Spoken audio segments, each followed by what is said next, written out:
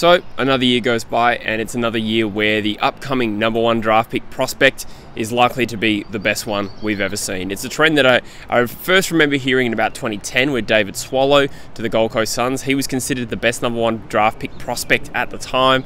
There was a bit of that narrative, I think, with Tom Boyd as well in 2013. Jamara Ugle-Hagan in 2020, and then in 21 we had both Horne-Francis and Dacos. Last year that conversation was somewhat there with Will Ashcroft. They were at least comparing him to Nick Dacos. And then this year, perhaps to the greatest extent we've ever seen, the #1 draft pick prospect this year in Harley Reid is supposed to be the best draft prospect we've ever seen. Now, first off, as an aside, I know that a bunch of those players I just mentioned ultimately didn't go #1 in their respective drafts, but I would probably point out the fact that they were all father-son or academy picks. For various reasons, if a player is a father-son prospect or an academy player, they usually see a little bit of a slide down the pecking order for whatever reason. Obviously, Nick Dacos went pick 4 in his respective draft, which I think if he was an open draft pick, he arguably would have gone pick 1 or 2. But with this upcoming 2023 draft with Harley Reid, we're arguably seeing the most draft hype we've ever seen. So much so that people are saying that as a 17-year-old bottom rager last year, had he been eligible for the 2022 draft, he would have been a contender for pick 1 with Will Ashcroft. Obviously, we know Cadman actually went pick 1 in that draft, but that was arguably because GWS needed a key forward. They traded up for that pick,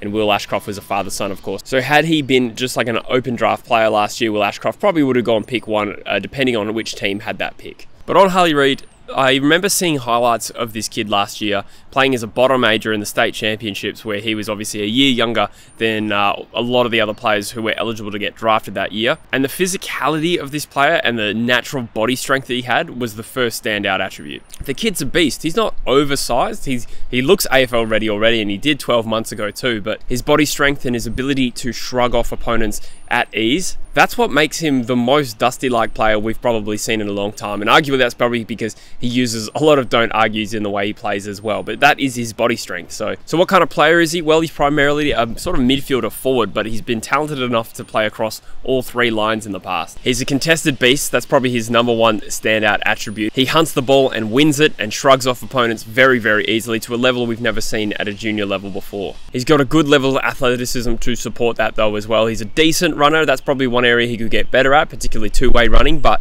covers the ground really, really well, runs the lines, hits up targets quite well. He likes to hang as well, so he's really, really strong overhead, which means you can play him forward and down back as well if you need it. So he's this incredible blend that you rarely see in a young prospect, where he's fantastically skilled, much like a Dustin Martin. He's got the athleticism to support that, and he's incredibly strong as a contested player as well. He's got a fantastic rap sheet already. Last year as an underager, winning an All-Australian jumper in the state championships. He played a lot of half-back for Vic Country and then played midfielder forward for Bendigo. But most recently, we saw him tested against actual men when the Australian under-18s took on Port Adelaide's Sandford reserve side. So coming up against grown men where his athletic gifts wouldn't be such a factor, he still had 21 touches, he had 7 clearances, he kicked a goal, and he did all of that just playing 3 quarters. So how valued is he going to be to recruiters this year? Well, I think the simple answer and simple indicator for how good a prospect is how much a team is going to be willing to trade for them at the trade table to acquire pick 1. Now, we saw it a couple of years ago with Horne-Francis. I think Adelaide offered like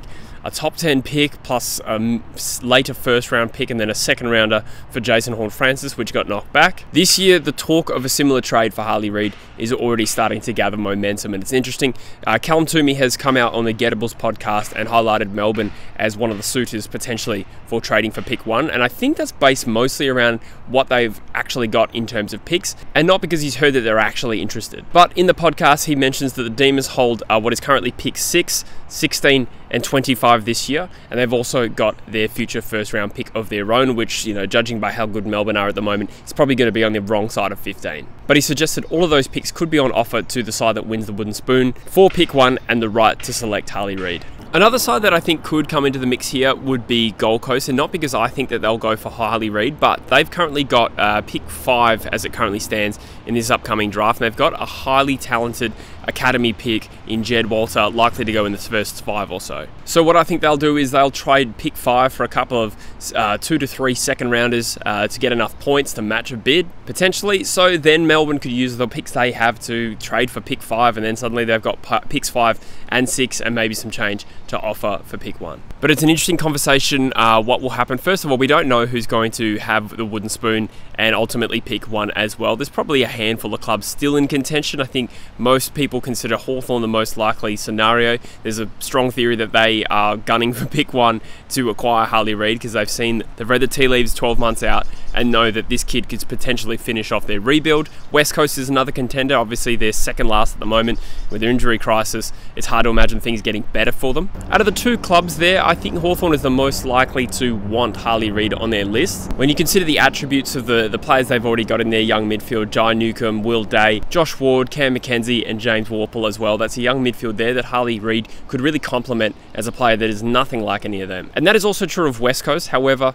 there's a few other factors for an interstate club. Harley Reid's from Vic Country, right? And Vic Country kids tend to go home a little bit less than the Vic Metro kids. So comparatively, he's a more safe bet than, say, a top Vic Metro kid, just looking at, historical data. That being said, I kind of feel like the higher up the pecking order in the draft you are, the more likely you are to just want to go where you want to go. And that's why I think Harley Reid undoubtedly is going to be a flight risk if he goes to West Coast. For where West Coast is in comparison to Hawthorn as well, needing probably more first rounders than, say, 1 top liner, I think West Coast would probably do the conservative thing and trade for potentially 3 first rounders to accelerate their rebuild, which is something Hawthorn probably wouldn't be looking at doing. There's also North Melbourne to consider in this, not because they are a likely chance to win the wooden spoon, it's not impossible, but I would bet against it pretty strongly. But they hold picks 4 and 12 in this upcoming draft, having dealt with Port Adelaide and Jason Horne-Francis last year, so they are a contender to potentially trade up with more likely a West Coast than Hawthorn, you'd think. But let me know in the comments what you think of Harley Reid. How good do you think he's going to be? And secondly, what do you think either your club or a potential tie that's going to win the wooden spoon should do in this situation? Do you think you should take pick 1, take the best player available, back yourself in to keep him and develop him,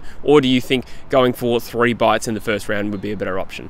Either way, this Harley Reid kid shapes up as an amazing prospect, and it'll be very, very exciting to see him play in the AFL next year. As always, guys, welcome your opinions. Let us know in the comments below. Subscribe to the channel if you haven't already, and I'll see you in the next one. Cheers.